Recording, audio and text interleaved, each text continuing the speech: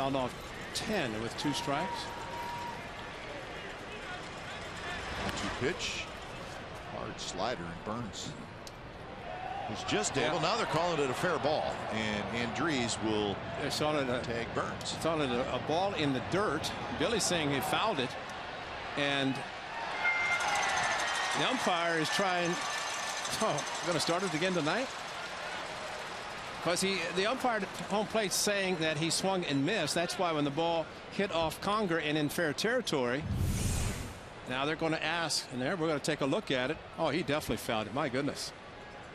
Changed direction, and they're all waiting.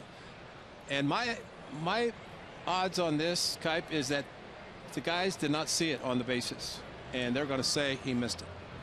But even the reaction of the baseball, that's not the way a ball's going to react. It never got to the catcher.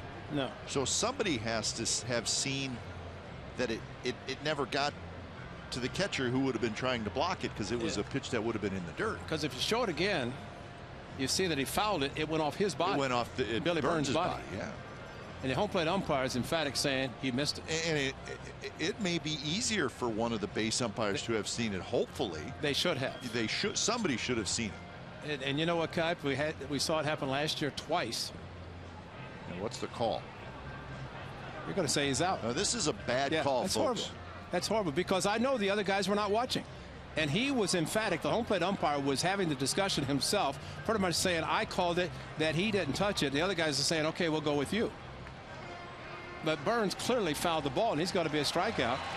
But as I started to say, last year the A's had this twice, where one time, now you watch Billy Burns, the contact that he makes right there, ball fouled off, comes up and hits him, and then Conger never came close to the ball, yet it goes out in fair territory.